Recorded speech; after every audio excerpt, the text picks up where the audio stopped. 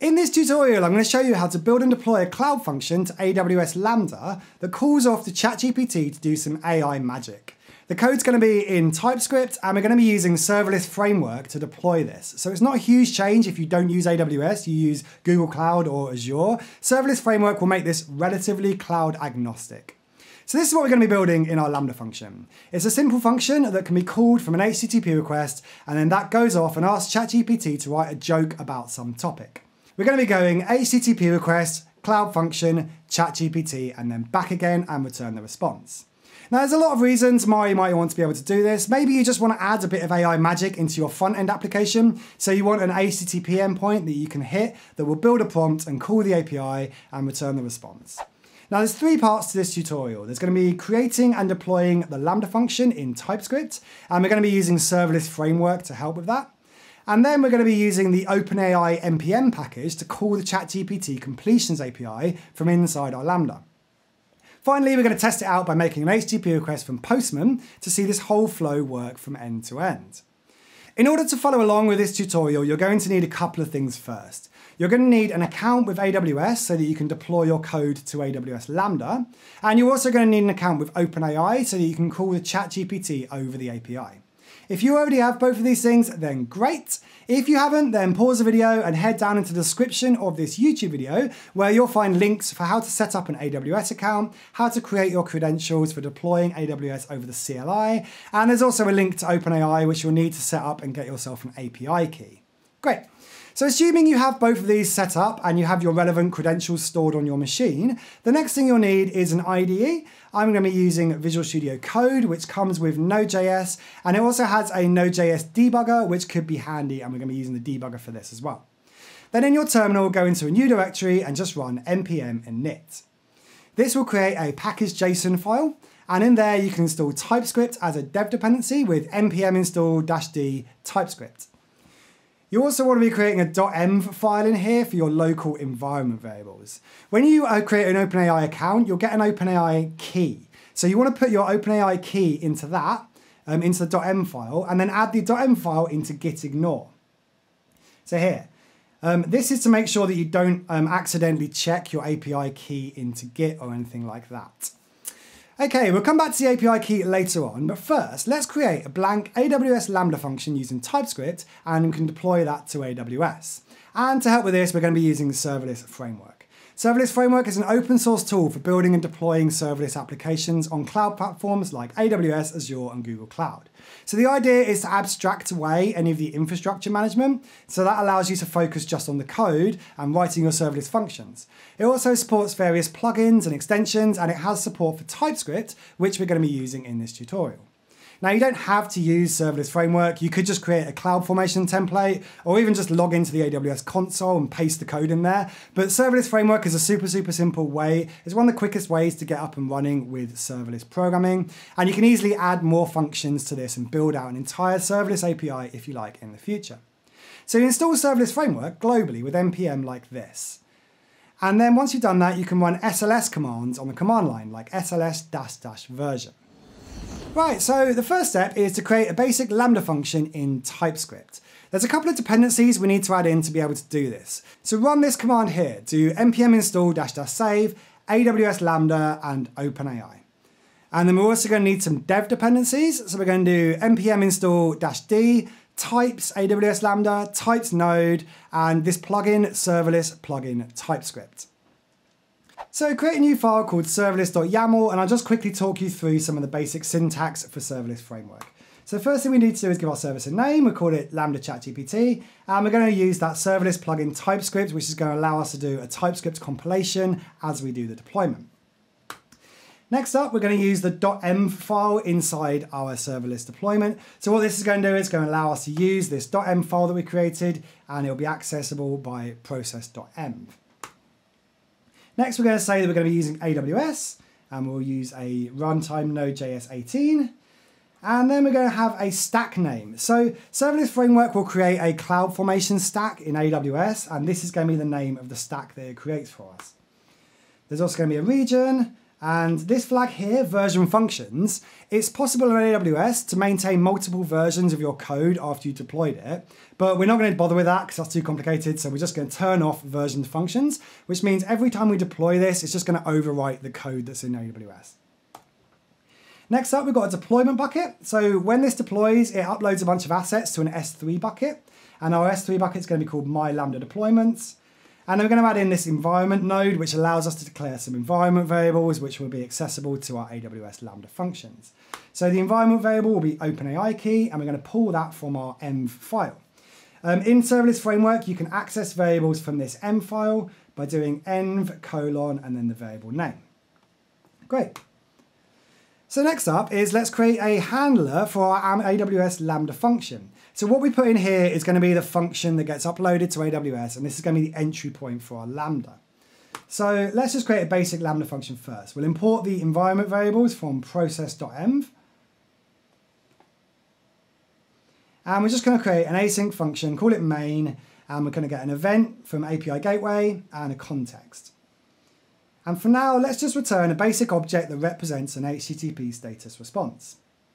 So here we're just returning an object with a status code and an empty headers array. Sorry, that should be process. Great. We need to import these two types. So the API gateway event and the API gateway event request context are coming from the AWS Lambda types package. That's just a TypeScript thing. If you were using JavaScript, you wouldn't need any of these, but this is just so we can strongly type our API gateway event. API gateway, by the way, is the wrapper that's going to be put around this when we call it via HTTP. Great, so now let's go into Serverless YAML and add in our new function. So we're going to call our function getJoke, and we're going to pass in a reference to handler. So this here means take the file called handler and take the function called main. And then by setting this URL flag to true, that's going to tell AWS Lambda that we want to be able to call this function over HTTP. So it's going to give us an HTTP endpoint that we can call with a URL. That's why it says URL. Great. So now let's go back into the handler and add some actual functionality into this. So I'm going to import the OpenAI package from the npm package that we installed. And then inside the function, we're going to create a request body so that as you call this, you can pull this subject from the HTTP request. So we're going to be calling this with a JSON object, and that JSON object is going to have a string field in it. And then inside our function, we're going to need to read that from the request. So we do json.parse event.body. What that will do is it will take the event body, which will be a string, and it will parse it into this type that we've just declared. Great. Now I'm just going to jump out of that handler and create a debugger file that's going to let us debug this locally in Node.js. One of the problems that people find with serverless computing, and this is essentially serverless programming, is it can be quite tricky to debug stuff, because if you're constantly pushing your code to Lambda functions and cloud functions, then it's quite difficult to add debuggers in and attach debuggers remotely. So what I tend to do is just debug all this stuff locally with Node.js. So to do that, I'm going to create a debug file. And I'm going to import my events into here. And I'm going to import the main function from our handler. So that's going to allow us to declare the main function in here. And it will allow us to call the main function from just some local debugging as an API gateway event. And it will be asynchronous, so we put some catch in here and put a debugger statement in here as well, so we can pause execution if there's an error. Great. So this will allow us to open up our launch settings in VS Code, and I've got a separate video up here about how to debug TypeScript in VS Code, but it will allow us to execute our debug.ts file locally in the debugger. So I can actually do that now. I put a debugger statement in here. So if I just go ahead and hit F5, great, so we stepped into here with the debugger. What this will allow us to do now is locally call our main function. So if we test this out, we can step into here, and this will step into main. And you can see we've passed in this event that's just got a body with a subject object in it. So we can just check that our parsing works. We can check that the body gets serialized, deserialized into this object with a subject. And then we can return the status code. There we go.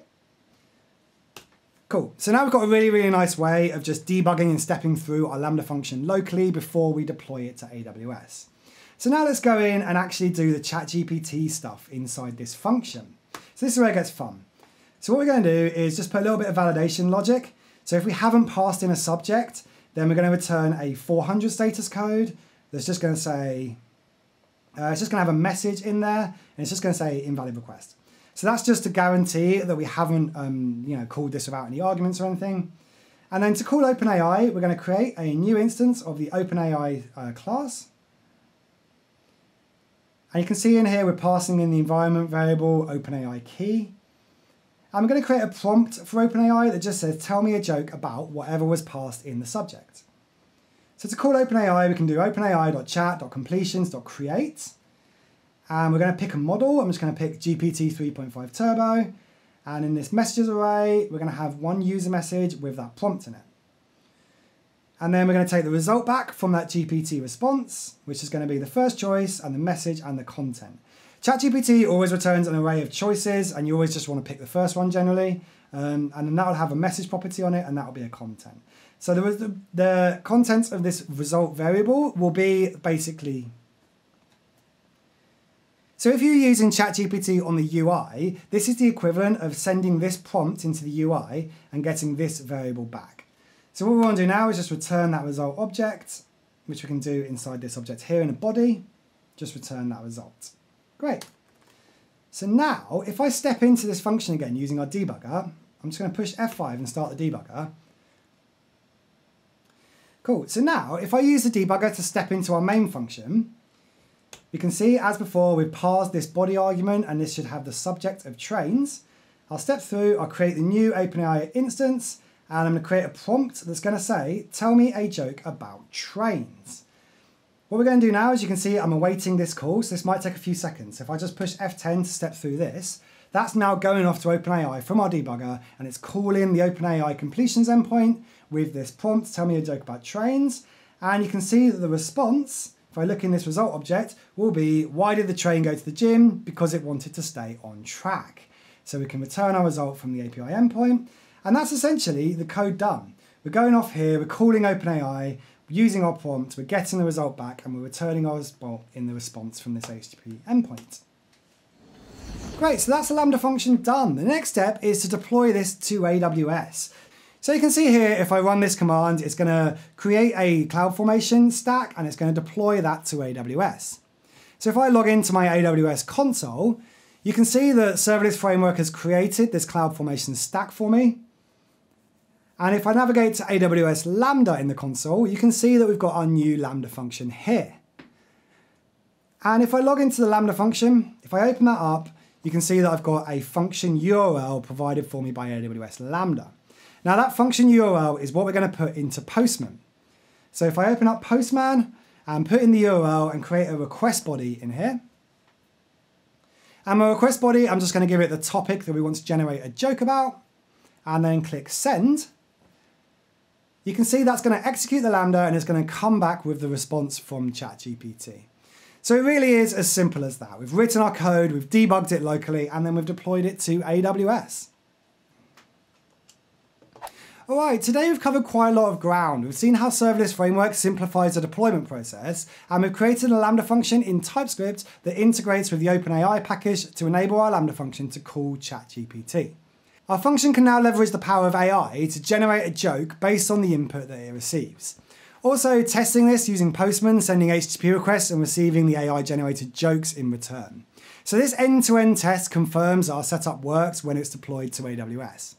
As you move forward, remember that the possibilities of this kind of stuff are endless. You can modify this setup to suit a wide variety of applications. Before we wrap up, I'd like to remind you to keep your API keys secure and always follow best practices for cloud security. And if you hit any roadblocks or have any questions, feel free to drop them in the comments section below. I'll do my best to help you out. Don't forget to also subscribe to this channel for more content on cloud computing, on AI, and on programming in general. Also, check out the additional resources in the video description for more in-depth information and further learning. My name's James Charlesworth, this is the Train to Code YouTube channel, and thanks for watching.